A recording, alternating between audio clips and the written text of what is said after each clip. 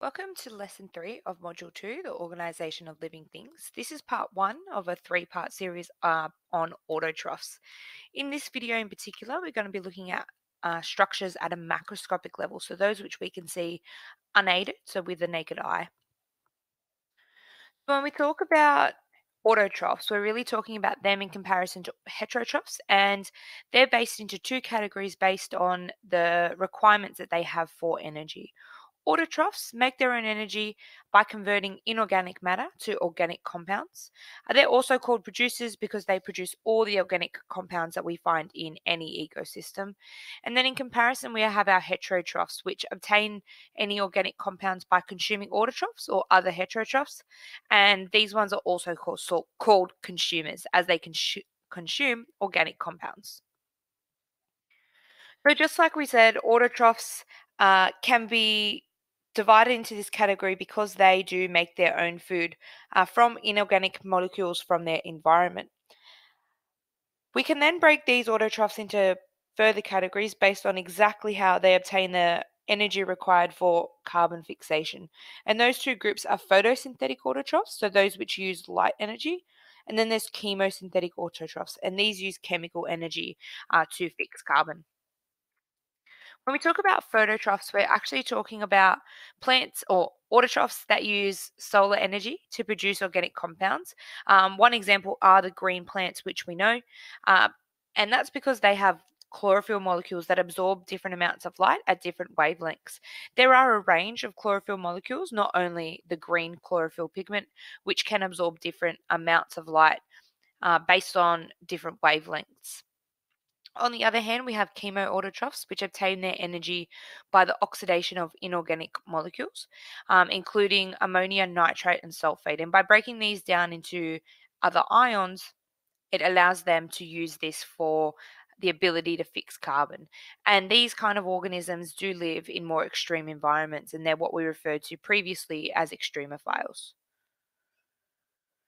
So one of the macroscopic structures are our root system, and these play a vital role in anchoring our plant to the soil. We can see here on the right that there are some variations of roots, and one is the taproot and one is the fibrous root. We can see that they go to varying depths and widths based on the requirements of the plant. These play an important role in also absorbing water and minerals from the soil, and this allows them to photosynthesize. Some of the roots can also store glucose, which is produced by the plant. Because of their small structure, they have a large surface area, which increases the rate of absorption of water and those minerals from the soil. And like I said, it's because of these small root hairs and that branching structure that they have. Internally, roots have a few different layers, a few different structures, which allow them to complete their functions. So we have the epidermis, which is the protective outer layer. We then have the cortex, which is the storage area for excess materials, but it also provides some space where gases can circulate. And then we have the vascular tissue, which forms a cylinder in the center there, that kind of X-like structure in figure 2.47. And this contains xylem and phloem, which we're going to look at more detail in one of the coming videos. Another structure is the stem, and this is the structural axis of the plant. And the stem has nodes and internodes. And nodes is where it can hold leaves which go into branches, and then internodes are the structures which distance one node from another. The function of the stem, like we said, is to support not only the trunk of the tree or the plant, but to allow the leaves, flowers, and fruits to elevate off the ground.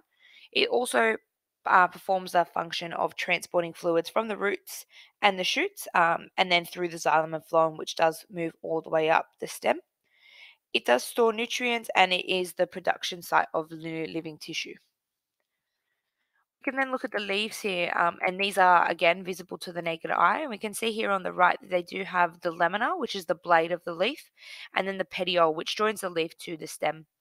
The way in which they're arranged on the stem allow them to expose themselves to maximum sunlight, as we know that light is required for photosynthesis. The best kind of structure for achieving a large surface area for that sunlight and for gas exchange is if they are broad, thin, and flat. Internally, a leaf looks like the picture here on our right, and we have the cuticle, which allows it to maintain its shape and provide protection. Again, we have some epidermal cells, which are a single layer of cells and transparent, and it allows the sun to penetrate into the cells that contain the chlorophyll molecules. We have stomates, and these are little pores which open and close for gas exchange. The mesothelium contains the cells which have chlorophyll, which is where our gas exchange and photosynthesis takes place. And then we have our veins, which are tubes of vascular tissues which run through the leaf. Here we can see another diagram here. So this is a microscope picture of our epidermal cells on the upper and lower side. And then we have our parenchyma cells, which form that middle layer.